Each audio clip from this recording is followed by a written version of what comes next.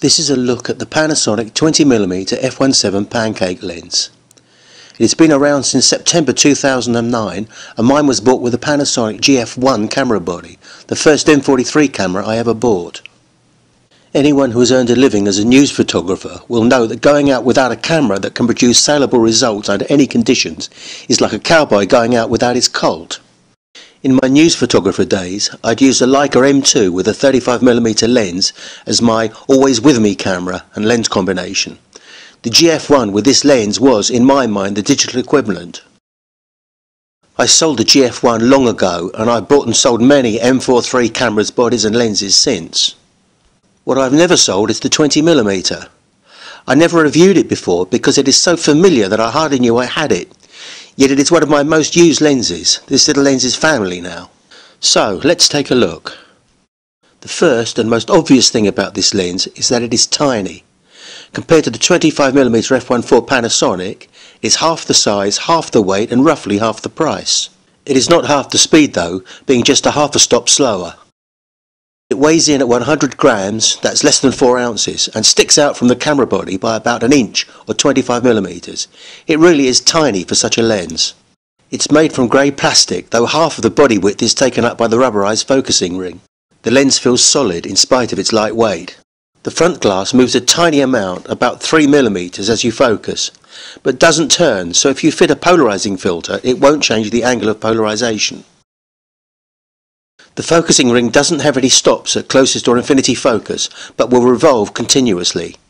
There's a menu option on most M43 cameras to show a focusing scale on screen if you need confirmation of the closest 20cm or infinity focus position.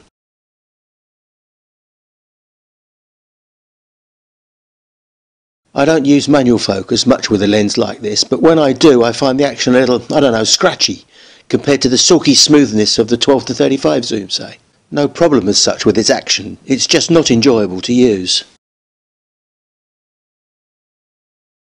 What is a bit of a nuisance is that it doesn't have image stabilisation. Maybe the lens is too small to fit it in, but the 14-42 Vario X compact zoom has it, so it would look to be technically possible.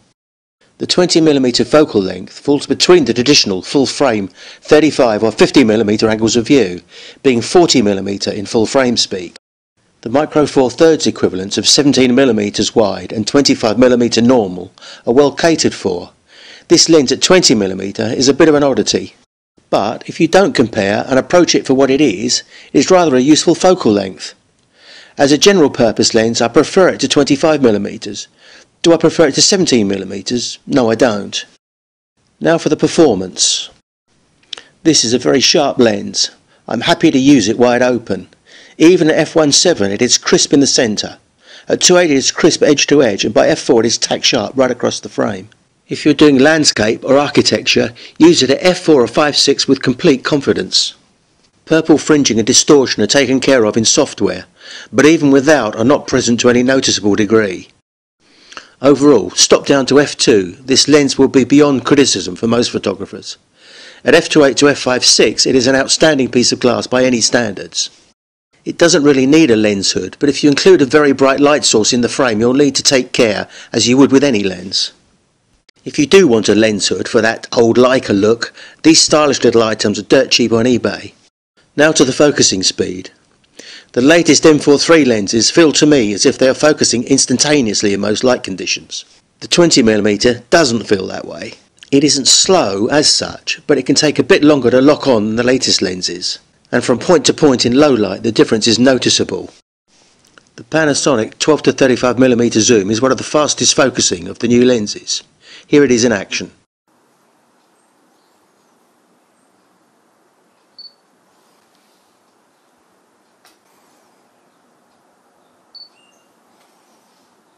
And here is the 20mm in action on the same subject.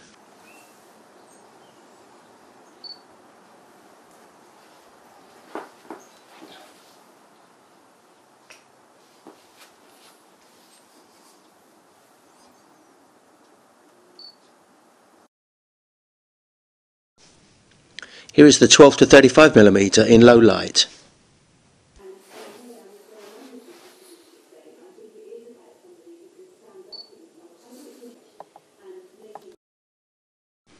And here is the 20mm in low light.